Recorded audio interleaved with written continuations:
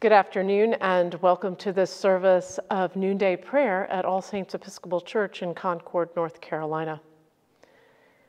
Our worship is from the Episcopal Book of Common Prayer and is found on page 103. O God, make speed to save us. O Lord, make haste to help us. Glory to the Father, and to the Son, and to the Holy Spirit, as it was in the beginning, is now, and will be forever. Amen. Alleluia. The psalm today is Psalm 73, verses 24 to 28. You will guide me by your counsel, and afterwards receive me with glory. Whom have I in heaven but you? And having you, I desire nothing upon earth. Though my flesh and my heart should waste away, God is the strength of my heart and my portion forever. Truly, those who forsake you will perish. You destroy all who are unfaithful. But it is good for me to be near God. I have made the Lord God my refuge. Glory to the Father, and to the Son, and to the Holy Spirit, as it was in the beginning, is now, and will be forever. Amen. Our reading this day is from the Epistle of James. James, a servant of God and of the Lord Jesus Christ, to the 12 tribes in the dispersion, greetings. My brothers and sisters, whenever you face trials of any kind, consider it nothing but joy, because you know that the testing of your faith produces endurance. And let endurance have its full effect, so that you may be mature and complete, lacking in nothing. If any of you is lacking in wisdom, ask God, who gives to all generously and ungrudgingly, and it will be given to you. But ask in faith, never doubting, for the one who doubts is like a wave of the sea, driven and tossed by the wind. For the doubter, being double-minded and unstable in every way, must not expect to receive anything from the Lord. Let the believer who is lowly boast in being raised up, and the rich in being brought low, because the rich will disappear like a flower in the field. For the sun rises with its scorching heat and withers the field. The flower fades and its beauty perishes. It is the same way with the rich. In the midst of a busy life, they will wither away. This is the word of the Lord. Thanks be to God. Today we give thanks for the life and witness of Charles de Foucauld. Charles was born in 1858. And when he was 6 years old and his sister was 3, his mother died in the spring, and then his father in the summer. He was sent to live with his paternal grandparents, as a paternal grandfather, and he also died, and then to their maternal parents, and his grandmother died. And it was his grandfather who raised him, his grandfather who was the one who helped him find a way out of the tragedy of his early life. His grandfather was a man of considerable means, and Charles wanted for nothing, and that led to considerable dissolute living. He was the one who was first to the party and last to leave. He was known at the time as Fats Foucauld because of his great love of wine and food. And he took up being a military person because he, that was kind of the way that he was going to, I think, entertain himself. That worked for a while, but he was always getting himself into trouble, towards the end of his service, because he insisted on bringing his mistress with him. When finally he returned to his life, he just could not find a way forward. But he did know that he had a passion for Algiers, for the Sahara, and so he set about exploring Morocco. Now, the only problem was that Morocco was closed to Christians. So de Foucauld disguised himself as a Jew. He impersonated a rabbi on several occasions and was always vague about where he was from and where he was going. He walked the length of Morocco, some 3,000 kilometers. And during that trip, he made copious notes, and those notes became the first opening, really, of Morocco to the west.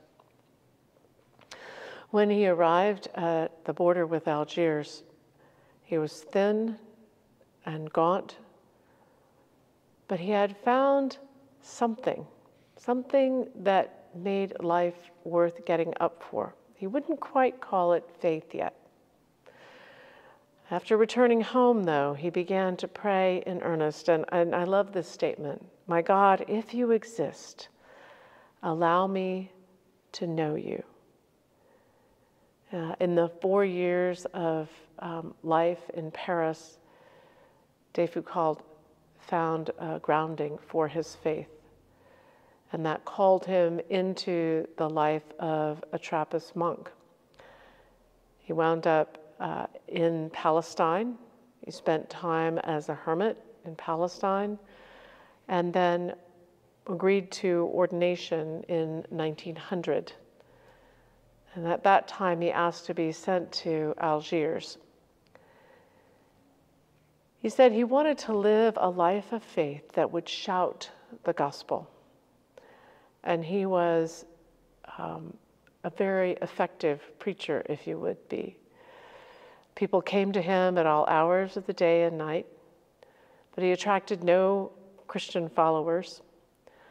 He offered hospitality to Muslims, to Jews, to pagans, weary travelers, and continued his work and witness. Most of his time was taken up with developing a dictionary of Tuareg, which is the nomadic tribe that inhabits the Saharas. They're descendants of the Berbers. And he completed a French Tuareg dictionary shortly before his death. His goal was to do a grammar and then complete translation of the Bible. He had translated the New Testament. Unfortunately, war in Europe spilled over into northern Africa. The French garrison near to his hermitage was overrun, and one day, 2 soldiers came out to warn him, it's thought perhaps, but they never made it. They were killed along with de Foucauld, and we remember him on his death date of December 1st, 1916. De Foucauld is a wonderful witness to a life of searching and a life of faithful service. He did lament the fact that he wasn't particularly successful as one who was seeking to proclaim the gospel in ways that people would turn to Christ. But he was so very effective in being and embodying the gospel. The statement that Jesus says, that all of the scriptures can be summarized in loving God and loving neighbor. That we would not do to others what we wish would not be done to ourselves. That we would do to others what we would want for ourselves. Those were the guiding principles of de Foucauld's life. In the midst of all of this busyness, I think it's marvelous that we have this opportunity to reflect on de Foucauld, who had everything the world could offer and found it wanting, and wanted after the one thing that could only be given and never purchased.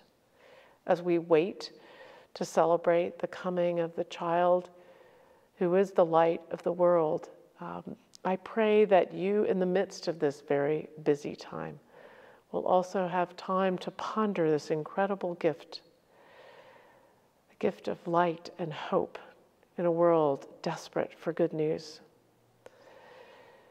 May this be a season in which your faith is deepened and hope is found. Amen.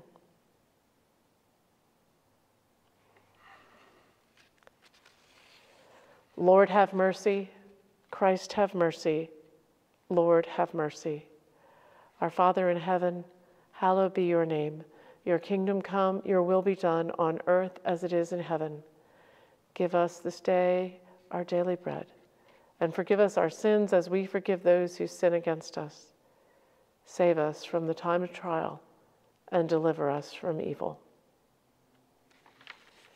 Lord, hear our prayer, and let our cry come to you. Loving God, help us to know you wherever we find you, and to seek and serve you in all people, that with your servant Charles de Foucauld we may be faithful even unto death, through Jesus Christ, who lives and reigns with you and the Holy Spirit, one God, now and forever. Amen. As we draw near to another terrible milestone in this pandemic of 800,000 people dead, let us take a time of prayer. Lord, we pray for those who have died. We pray for those who grieve. We pray for those who are still recovering. For leaders who have decisions to make. For those who serve on the front lines of this pandemic, particularly the doctors and nurses who staff the hospitals and care for those who are so desperately ill. We pray for those who must continue to work in dangerous circumstances. We lift all of this to you, knowing and trusting that your will is healing. In the name of Christ, amen. Here in North Carolina, we are praying for those who are fighting the Pilot Mountain fire, which continues to double in size each day. Lord, we ask that you would give strength to these firefighters weary from fighting the fire. Give them wisdom and keep them safe. Guide their feet and help them to know how to deploy their resources so this fire may be contained. We ask all of this in the name of Christ. Amen. We lift up those known to us to be sick, praying for Mickey and Joan, for Stella and Ben,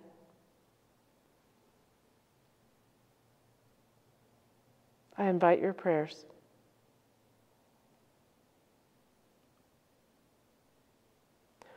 Holy God, pour out your Spirit upon them, work in and through their bodies to restore them to fullness of health in body, mind, and spirit.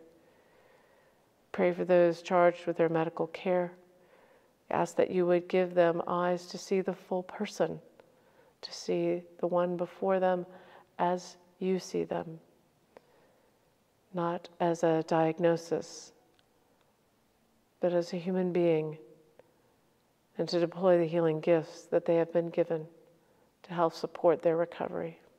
We ask all of this in the name of Christ and in the power of the Holy Spirit.